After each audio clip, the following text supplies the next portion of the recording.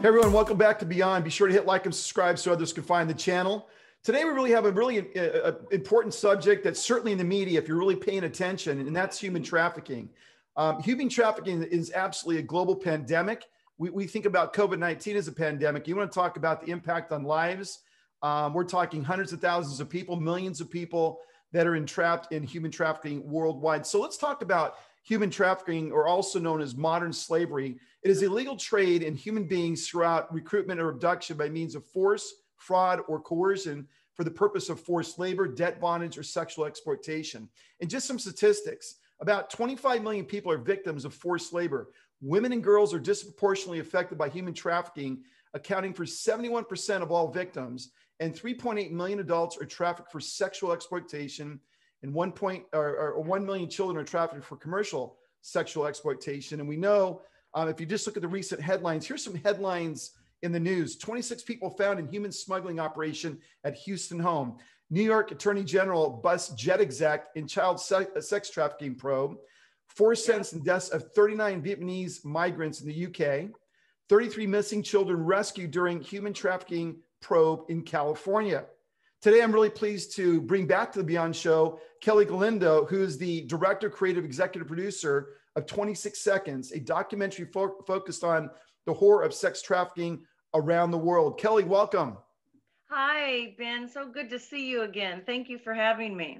Yeah, well, I'm fired up to have you back. And I'll tell you, in the first show that we did, it consistently every month gets views. And I've had people come back and say, hey, this has to get out there. This message has to get out to the general populace. So when we think about 26 Seconds, it takes the audience through Thailand, Cambodia, Iraq, India, East Africa, Mexico, and the US. What did you learn about sex trafficking as you peered behind the shadowy curtain in each of these countries?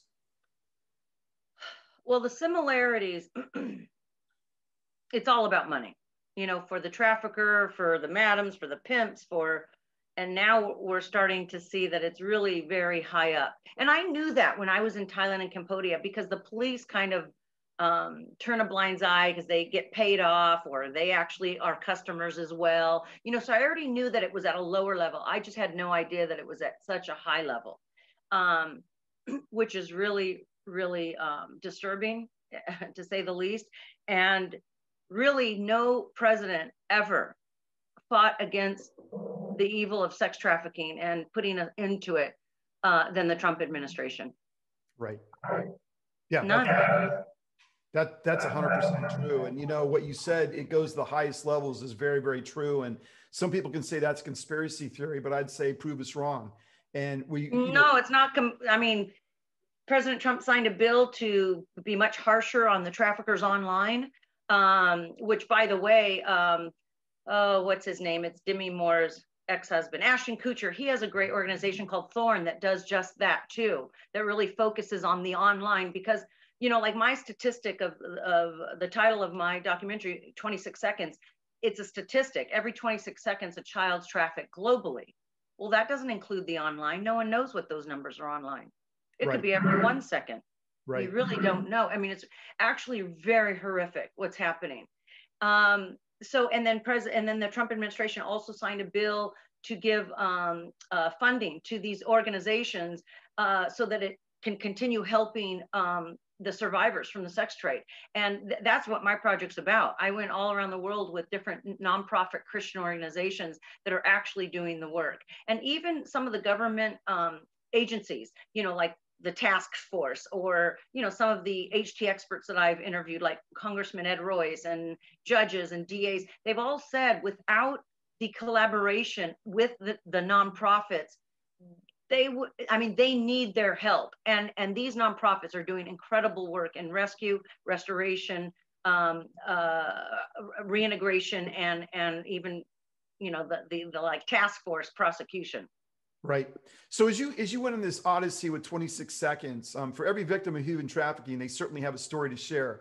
What is one story in particular that you can look back on that really shocked your conscience? You know, the interviews, I mean, they're all horrific, but the interviews that were the most were when I was filming in Iraq. Like I always keep my composure because I want the survivor to feel comfortable and not judged, and that, you know, I'm with her as a woman. And these were the one, I cried in these interviews. They were absolutely horrific. There was a woman, she probably was only 35 or 38, and she looked older than me. And at that time, I was probably 53 when I was in Iraq. 54, I can't remember. But she looked older than me from what she had been through with ISIS. But she had like 8 children. Every single one was abducted. Her husband was killed when they went into these villages and just, you know, basically genocide. They killed the men.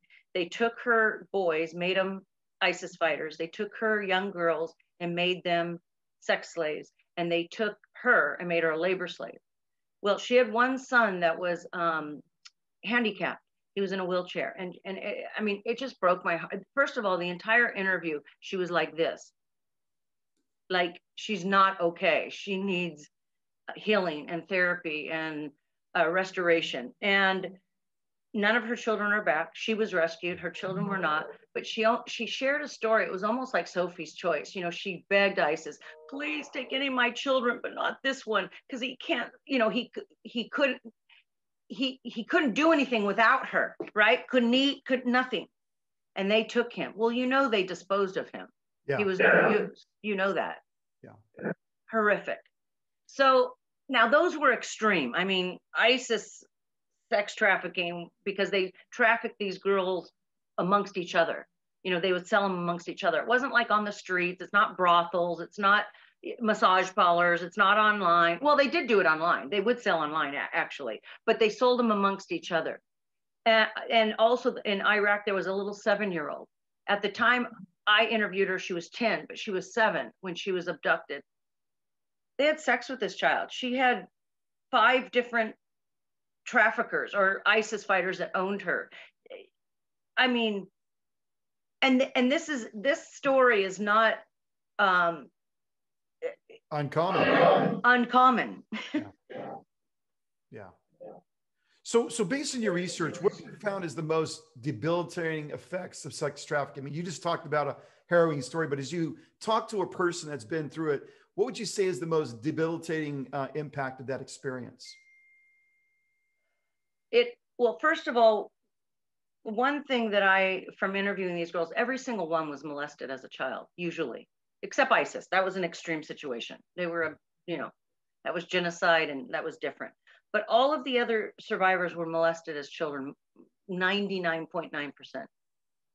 So they're already set up at a young age to devalue and not trust, and and shame, and all of those feelings that come, confusion, all of those feelings that come, as they should as a young child.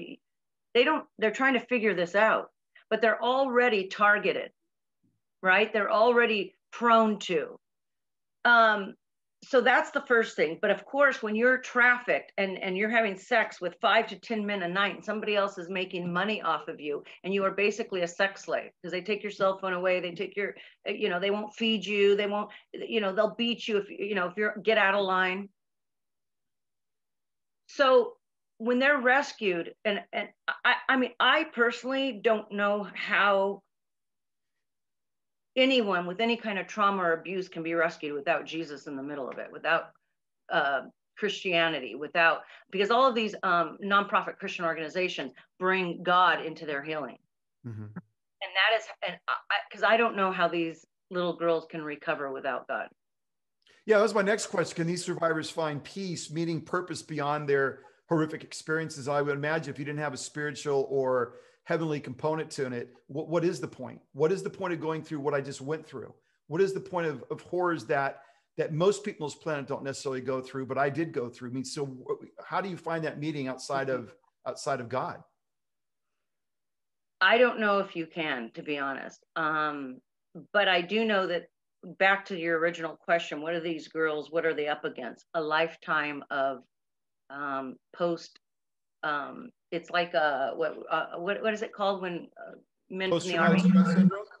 Yeah, PTSD. They have that. It's complete trauma, and some in fact, you know that I've, because it's been taking a while to raise funding to complete the feature to include all the 9 countries I filmed. But I decided over quarantine, because I was like, okay, now what? We're sitting at home. So I started editing videos for the 26 Seconds YouTube channel from the US content only, because all of that would not fit in the feature. Each country will only get like 15 minutes in the feature. So I thought, okay, I have all these great organizations. Let's create awareness about the issue. Let's create awareness about 26 seconds, but let's highlight these nonprofits that are doing incredible work, because they won't fit in my feature, and they're doing incredible work. So I was really careful to only, because I in each country, I interviewed about 8 survivors, but here in the US, I interviewed about 26, a lot. But I was really careful in these videos to only share right now the survivors that have turned into survivor advocates. So they're kind of on the other side. They've gone through extensive amount of restoration and healing, and now they're out there as survivor advocates to speak up against this horrific reality and share their truth. So I think that is helpful. Sorry, my kitty's calling to birds. Can you hear her? Yeah. This is Zoom. This is Yep. Zooming. Yeah, I was really careful right now. I mean, of course, when I get to the feature, I'm going to tell the story the way I feel that it should be told. Obviously, I can't share 8 survivors from each country. It'll probably only be 1 or 2 from each country, maybe 1. So I think, but the survivors that wanted to be interviewed, it's because they wanted to share their story. I remember one of the girls from Iraq was like, please get this out there. Because at that time, they weren't liberated yet. I mean, it was still happening when I was there filming. Well, what's really interesting, and I think it's really important for the audience to understand, again, we talked about this, about 1.2 million children are trafficked every year, and every 26 seconds, one is brought into sex trafficking. This is a child, right? And we know what drives the trade around the world is money. It's more money than drugs or weapons worldwide, because you can resell these children again and again. It's about $150 billion industry annually, and probably growing as we speak. So what are the economic benefits? I mean, obviously there's money to be made, but is that really what drives the practice and the trade? And certainly pornography feeds into it. Is it really an economic driven business model? Well, it wouldn't exist if there wasn't a demand for it. So the problem is with people that are buying other people and children for their sexual pleasure. So if there was no demand, traffickers would then go back to selling drugs and weapons. But there's a demand in having sex with children and young women. Right. And I was researching one of your, I went to your website, 26 Seconds, or actually your YouTube channel, and I was listening to one of the I think it was the officers down in San Diego talking about the sort of dark underbelly of San Diego, certainly Newport Beach, and the amount of human trafficking that goes under the noses or the awareness of most people in those areas. I mean, it's this epidemic down there, the number of people that are trafficked in those communities. Well, part of the reason I filmed in LA and Orange County and San Diego was mostly because, it was convenient to where I live, because I live, in Orange County, right? And at first I was like, how is this going to represent the US? And, as always, God knows exactly what he's doing, because I also filmed at the Super Bowl in Minneapolis, and I also filmed in Las Vegas, which is expected in Vegas. But what people aren't expecting when you live in the Midwest or back East or in another country is like, what? Orange County, San Diego, what? And the reason why and literally traffickers, because they go on a circuit, they literally will cross state lines and bring girls into Orange County specifically and San Diego, because there's more money to be made. Sure. It's affluent. It's people have money and the conventions, so men come in to work at conventions, and it's kind of like the mentality, what happens in Vegas stays in Vegas. I mean, these are and they're like family men. They think they're good guys, but they're away. Yeah. They know that girl is young. They know she's young. So are these children that are trafficked, or these young people, are they coming from outside the United States, or are they being taken from within the United States and moved around the United States? Within the United States and around the United States. It also happens the other way, but it's alive and well here, right here in the United States. People profiting.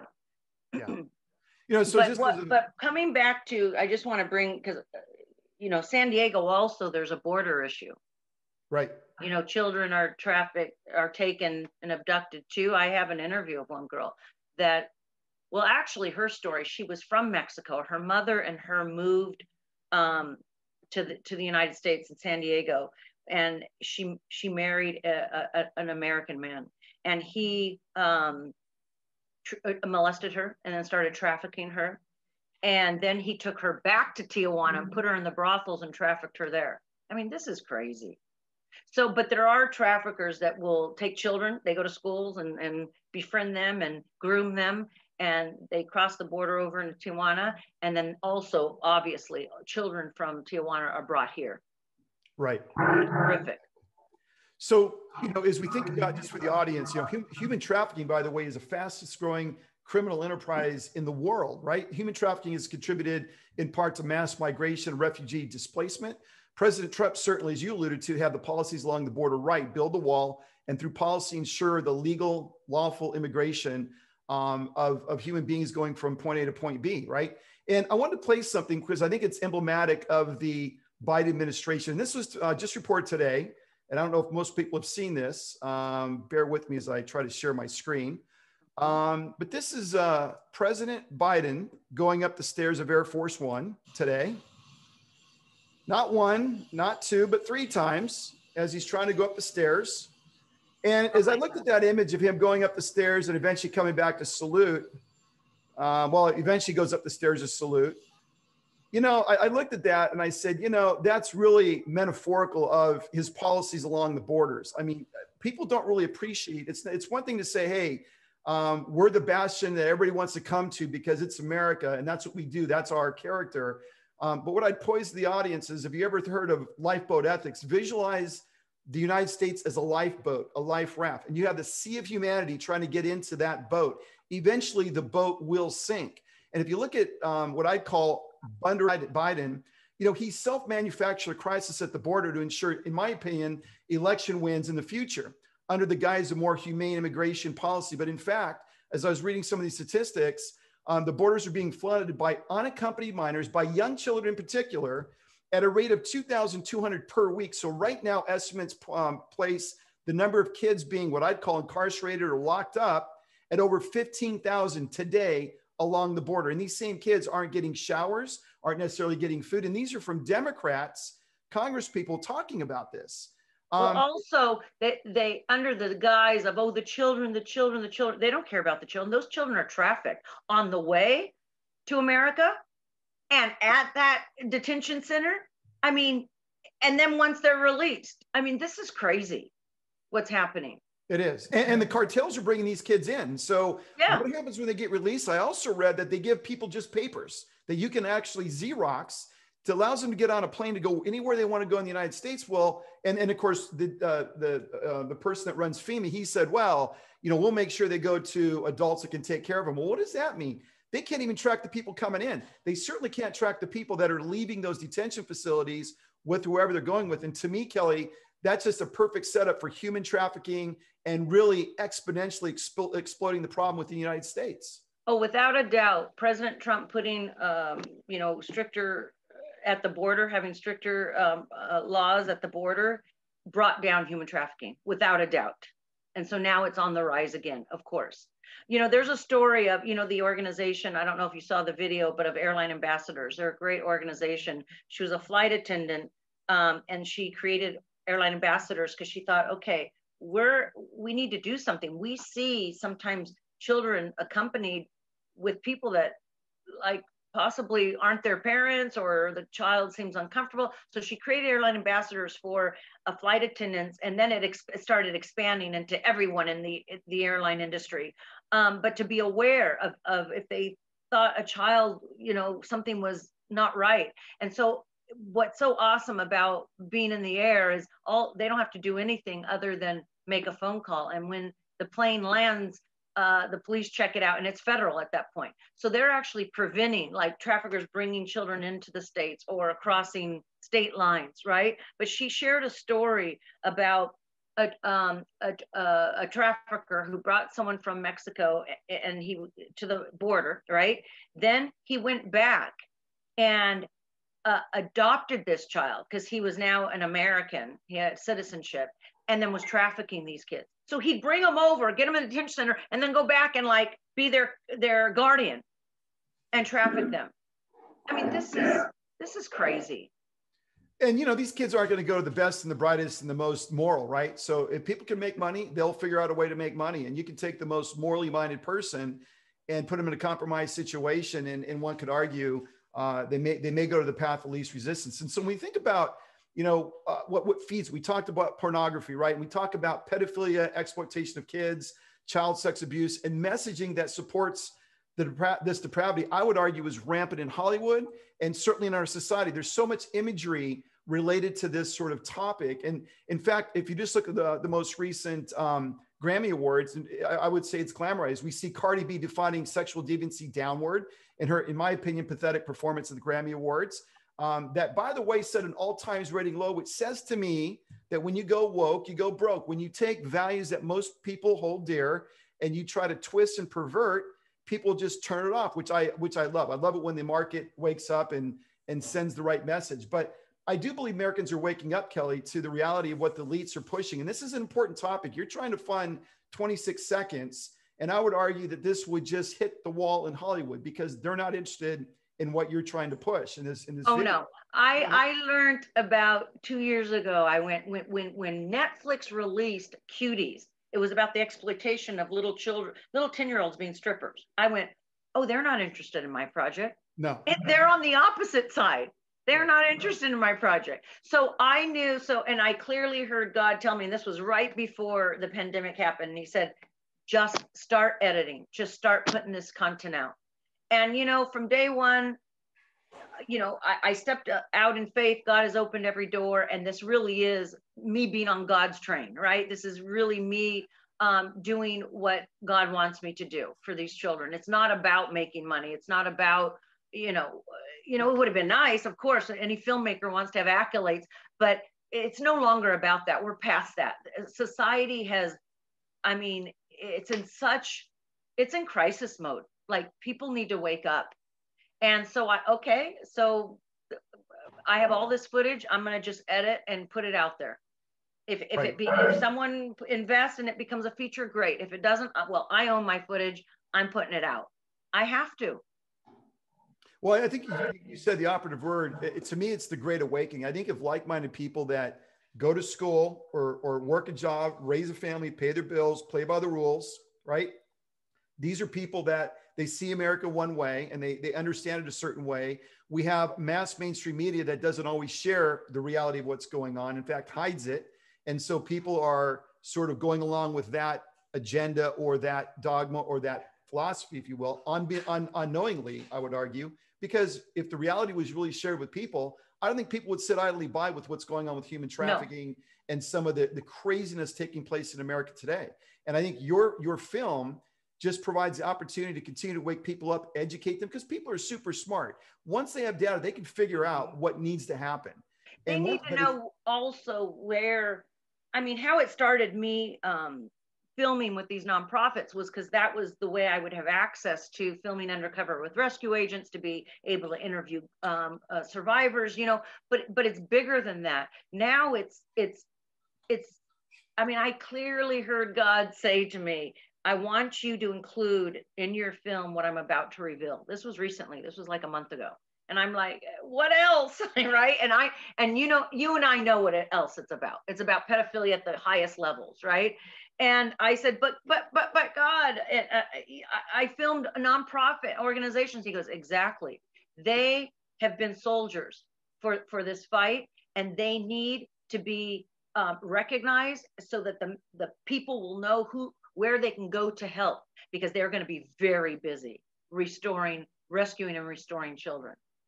Well, clearly I heard that. Yeah, and I'll come back to that because if we think about what the CIA has done and what agencies have done around the world, it's called a honeypot, and they'll get very high level people, Congress people, senators, business people at the very highest echelons of society, and get them in a compromising position. Think Jeffrey Epstein Island. Think Playboy Mansion was epic in that regard. They would film people and they'd have the goods on people, and then they could control these people. So it happens all the time. And so my next question is, when we think about what's happening on the border, thousands of kids in particular are coming up. Doesn't it strip the resources of the local officials and the counselors and all the people that are involved in trying to deal with human trafficking? I mean, how do we deal with this surge? If it wasn't for these nonprofits helping, because they really are leading the fight, because they're all donation based, they're nonprofits, and they are out there rescuing, restoring, housing these girls, reintegrating them. I mean, without them, I mean, this would be a lost cause.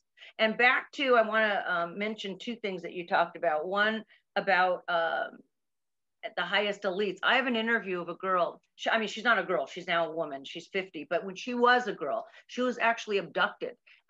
She was like 12, 13 years old, taken to a home in Palm Springs, started giving her drugs. So she's drugged out of her mind, then gets dependent. They put her behind a glass. There were children there between 2 and 18. This is in Palm Springs, a huge ranch.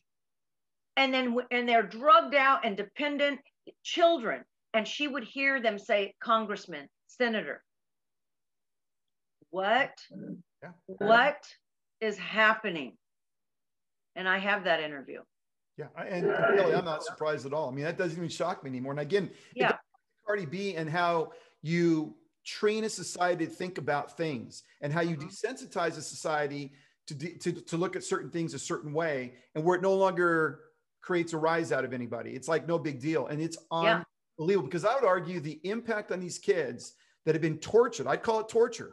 The mental impact for a lifetime is palpable. These people, these kids can't function at the highest levels having gone through this, especially if they don't get the help they need psychologically to sort of piece your way through what it all meant in context. I mean, it's hard to overcome. If I'm not mistaken, I think Cardi B herself was a call girl or stripper or something. Like she was in the industry, and so now it's just on a world stage for her. She actually needs restoration and healing. You know, I mean, she's coming out of a life of her own abuse and trauma, obviously, and has turned it into now a gold mine because society are driven by sex and money, right?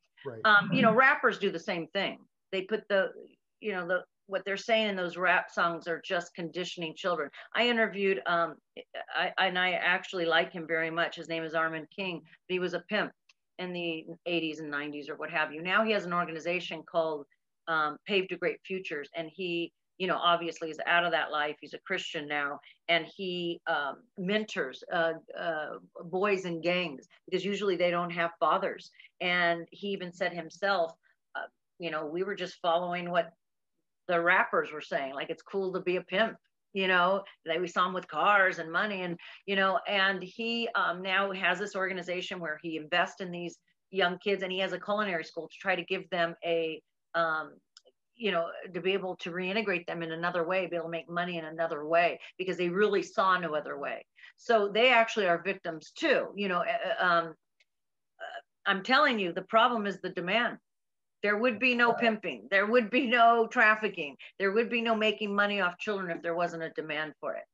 Yeah, and they're feeding the demand with everything we see in you know, pop culture, right? That's just absolutely feeder of people's insatiable desires, for sure. So I think I shared with you last time, the last interview we had, because I was so upset. I think the Super Bowl just happened when we were interviewed, because I filmed at the Super Bowl, and then when I interviewed with you, it was another Super Bowl, and it was the one with Jennifer Lopez and Shakira, and I was sickened because everyone knows there's been a lot of press that sex trafficking happens at Super Bowls and Olympics and these big events, right? But they were really pushing and spreading the word and creating awareness that it happens at Super Bowls, and then when they perform, I mean, she's talented. Why did she have to have cages? Why did Shakira have to have her hands tied? Why? Just dance. just sing. I think I shared that with you last Kelly, time. the answer is they're all involved in it. They're all part of the problem. They're all promoting this. In fact, this last Super Bowl, we had a guy that was basically showing Satan coming down from the skies. I mean, it's all part of the demonic push to desensitize people. And we really are in a war, what I call spiritual warfare. Absolutely. Absolutely. If you just look at what's going on politically in people's hearts and minds, I mean, you think about how do you get to somebody in Rwanda? They had a period in their country's history where neighbor fought against neighbor, and 1 million people died in that process. Mm-hmm. And it wasn't until they caught the word of the Lord or the word of God, and you started changing their heart at a heart level. Did you change their minds, right? Mm-hmm. And I'd say unless you change the heart, people, it's easy to go deeper in depravity. But then when you go deeper in depravity, boy, it's hard to figure a way out. And the way that people take out is not always the best way out, right? Well, I want to share one thing, and you know this. If you read the Bible and know, yes, there's going to be destruction. It's Revelations. But in the end, and if anyone's listening that doesn't know God, you must know that God does win. He does win. So I would turn from your sin quick so that you're on the good side and not the demonic side that is destroying children and lives, because there will be consequences and repercussions for those people that don't stop this. Yeah, and I think a big part of it, Kelly, is awareness. And to me, it's like it's never about sermonizing or telling people how they should live. But listen, when you make choices, you feel the pain, and when your choices are great, you don't feel the pain as much, right? In fact, you feel the elation of those good choices. And when your choices are bad, and it's sort of like natural laws, right? I can say, listen, hey, Kelly, see that building over there? I'm going to jump off. And you're going to say, Ben, that's a 10-story building. Hey, I got this. Don't worry, I can fly. And you're going to say, wait a minute, Ben. Unless you have the countervailing law of aerodynamics and you have an ability to fly, you're going to fly right in the ground at a high rate of speed and you're going to kill yourself. That's a choice I made, right? And I think it's not about, to me, ever lecturing people on you should do this. It's about, hey, you know what?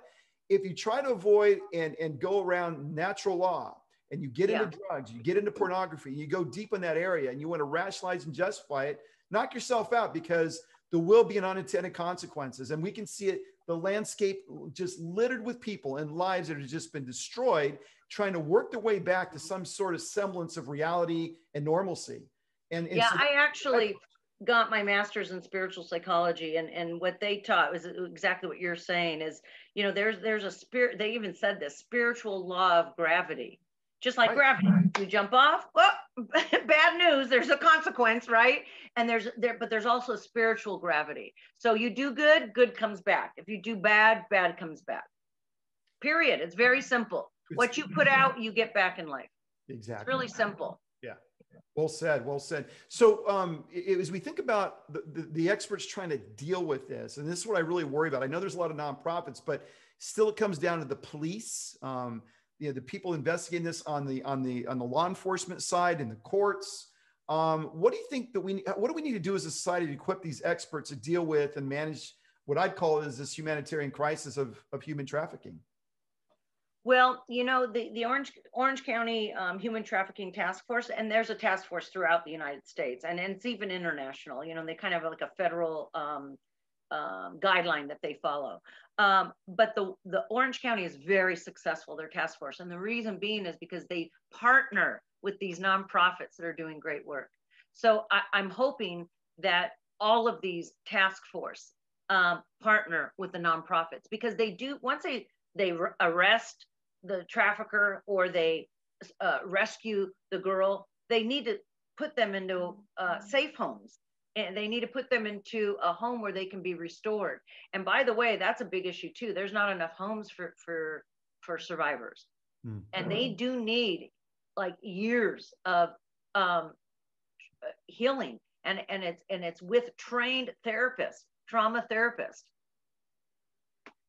Yeah. So, I read also that, a lot of these children that are human trafficked are in such denial or such emotional disrepair that they don't want to leave their Johns, right? Because the world they know is better than the world they don't know, the world of freedom potentially. They'd rather stay trapped because they at least get that meal a day. They at least get shelter. Well, just to, you're absolutely right, but it's not John's, it's their pimp or their trafficker. I'm sorry, They don't want to pimps, leave yeah. their, John's the purchaser. Yeah, no, you're right. They all fall in love with them, and they'll take the rap. That they will not. I mean, a lot of it is fear. They are manipulated for sure, and they are if they're trafficked by this pimp at 12 years old, they're 12 years old. Of course, they think that's their boyfriend or they love him. They don't know anything else, right? So they are in love. They think they are. They are definitely manipulated, and they are definitely in fear of their life. But they will not rat out. I've interviewed 3 DAs, and they've all said the same thing. A survivor will not rat out their pimp. They'll go to jail for them. Isn't that something? You bring up something interesting. They're 12 years old with this pimp, and that means their emotional development is radically stunted by the time they're 17, 18. And that's where the therapy really needs to kick in. I mean, how do you catch up with that? 5 years of critical growth phase in a life between 12 and what I'd argue 17, 18, and it's been totally destroyed. I'm telling you, it can't happen without God in the center of it. Yeah. Cannot. So what is your call to action to the audience of Beyond? Call to action would be first educate yourself, read. There's films out there. I very much encourage you to follow 26 Seconds YouTube channel, because I'm releasing videos from the US content, so you can become aware of all these nonprofits that are doing great work. And you may want to, volunteer somewhere or join the cause in some way, whatever your gifts are. We all have different gifts. Some aren't to be out on the street rescuing, but it could be a prayer group. It could be raising funding for these organizations. It could, whatever it is. Like you're spreading awareness by your podcast. I'm doing what I do, a documentary, and I'm a filmmaker. So whatever your gifts are, I remember this friend told me, and it's so true. God loves us no matter if we're to the right or to the left. I personally chose to get on God's train. Now, if I chose to get off the train, he'll still love me, but the train keeps going. God has a mission to complete. And if we're on that train, you experience unbelievable blessings and miracles, and you get to be in partnership with God. So I encourage your audience, to jump on the God train. Yeah. Jump on that train. Good messaging. And where can they go to your website? Is it 26seconds.com? Yeah, it's 26secondsdoc.com. So 26 seconds, 26, and then seconds with an S plural, and then doc, D-O-C, for documentary.com. So that's the website. And then you can just look up on YouTube. I'm also on Rumble, by the way, but it's 26 Seconds documentary YouTube channel and Rumble. What else? Everything is on the website. Like if they want to donate to help us finish our film, they just push the donate here button. Mm-hmm. That money not only helps us to complete the documentary, but also my agreements with the nonprofits are, if there's money made, I usually documentaries don't make money, but if there is money made, which is the goal, because then we know it's getting to the masses, because that's the point, is creating awareness. But if money is made, half of that percentage that if I do make money on this documentary is going to be divided evenly among all the organizations that are highlighted and featured in the documentary, so that because they do need money, and they are doing great work. They already have a machine that's working in either rescue, restoration, or reintegration, and it's better just to help give money to them so they can continue the great work that they're doing. I personally went to these countries with these people, and I can tell you undoubtedly that they are solid organizations. They're solid in their beliefs in God, and in their fight to eradicate human trafficking, for sure. Well, they're definitely spiritual beings, because what they're taking on with human trafficking means you got to care at a different level. I mean, if it's all about you, money, having the goods, looking good, feeling good, these aren't these organizations. These are people that really care about the suffering, the exploitation of people. I know I've actually interviewed several of these organizations here in Orange County, and they're really salt of the earth people. So to the audience of Beyond, I encourage you to go to Kelly's website, consider donating, spread this message, become more aware, and hopefully with enough people involved, we can really start to make some inroads into this whole nightmare called human trafficking. Absolutely. Amen. Kelly, you're a gift. Thank you for all you're doing and your passion towards this important cause. and really enjoyed this second conversation. Oh, good. Thank you so much, Ben. All right. Take care.